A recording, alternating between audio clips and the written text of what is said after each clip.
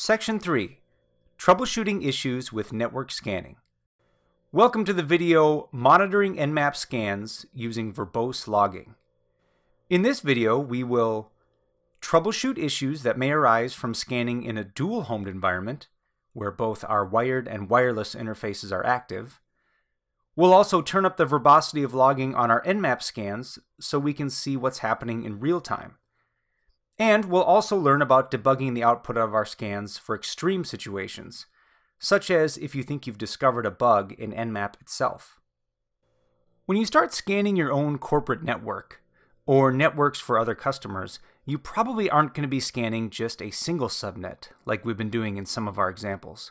You might be scanning hundreds or thousands of systems.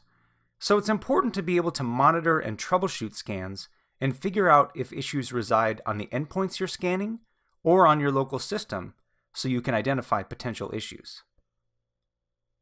Let's start with an example and say that you've been hired to do some network scanning for a client and they want an inventory of all systems across their WAN as far as IPs, open ports, software versions, etc. So they give us a list of Class C subnets, which we save into a file called subnets.txt. Great. Now before we conduct our scan, let's look at our interface list using nmap space tac iflist. This command came in handy a few years ago where I was connected to the customer's network on my wired interface, but a Wi-Fi hotspot on my wireless interface. So to make sure I was doing all my scanning sourced out of the ETH0 or wired interface, I ran my scans like this. Nmap space tac ETH0 and then my targets. So this is a handy command syntax to know if you find yourself in a similar situation in the future. Okay, let's get back to the task at hand and start scanning these subnets. Now to get the most thorough results possible, let's do a full scan of all 65,000 plus TCP ports, which we'll specify by using TACP plus the port range we want to scan. Note that there is not a space between TACP and the first number of our port range.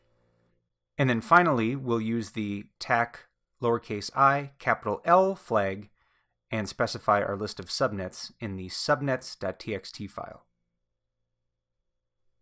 Okay, so great. The scan is running. At least we think it is, right? Without any output, it's difficult to say if the scan will finish in 10 minutes, 10 hours, or even 10 days.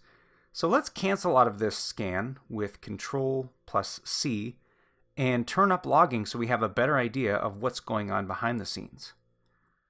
I'm going to run the exact same command again, but add a space TACV flag at the end. The V stands for verbosity. There are 9 levels of verbosity, which you can turn up by adding additional V's, or you can use V plus a number, like V2, to call the level directly. It's good to know that the Nmap reference guide says verbosity levels greater than 2 really aren't that useful. But let's turn verbosity up to 2, so to speak, and see what happens.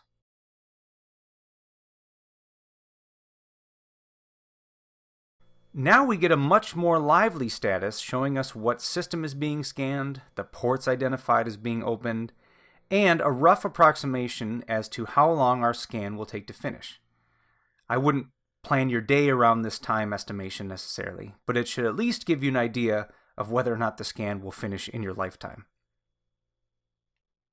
Now if for some reason verbose mode doesn't provide sufficient information for you, Debugging Mode is available to flood you with even more data.